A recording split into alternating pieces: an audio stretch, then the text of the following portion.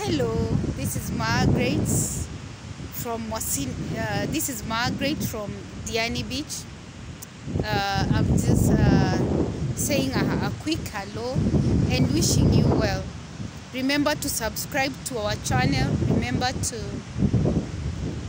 post your comment whenever we post a new video, and to continue liking us as we wait to update our website on YouTube.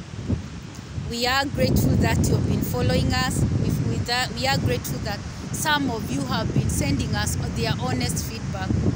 We are here to inform you. We are here to walk this journey together, and we are here to educate you on what is happening around the globe, and especially during this time of COVID-19 pandemic. It has slowed down businesses along Diani Beach, but that doesn't mean that the hotels have actually closed down.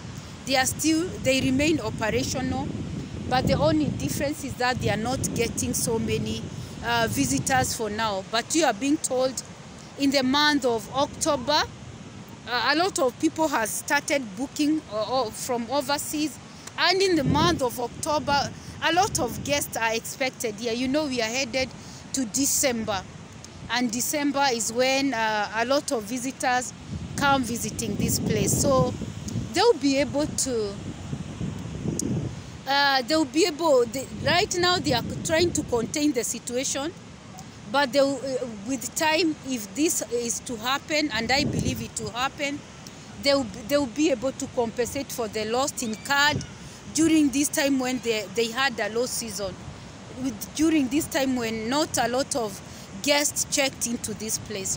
One thing I like about Diani, it is not populated, just a few people.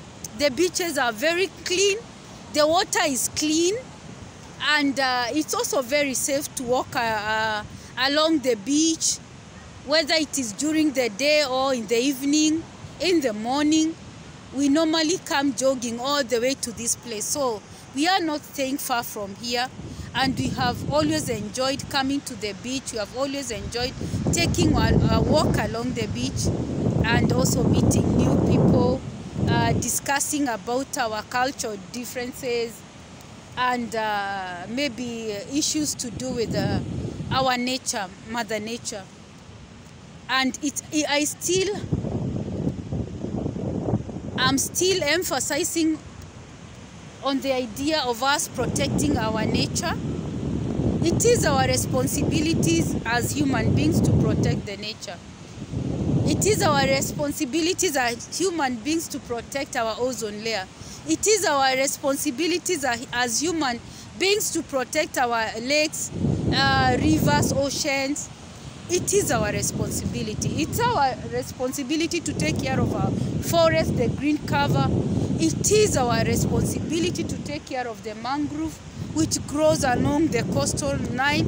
It is our responsibility to protect the coral reef, which grows along this place. It is our responsibility. And when we become so inhumane, we become so irresponsible, we go destroying them, time will tell. When the nature starts fighting back, it will come a time when we'll have nothing to show our generation. We will have nothing to show our generation regarding our animals, especially the big five. We'll have nothing to show our generation regarding the sea turtles, the dollfish, the sharks. We'll have nothing to show our generation regarding the coral reef, which are found along the coastal line, even in the deep waters. We'll have nothing to show for and to teach our generation. We are being told whatever we do here, we shouldn't interfere with our ecosystem, because if we do so, a time will come when we will wish we never did. So I'm urging you from Diani that it is our responsibility to protect our nature.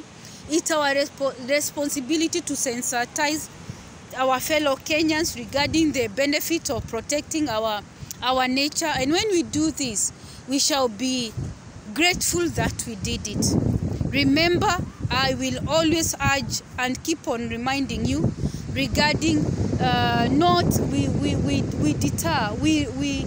we avoid coming with plastic water bottles to this place.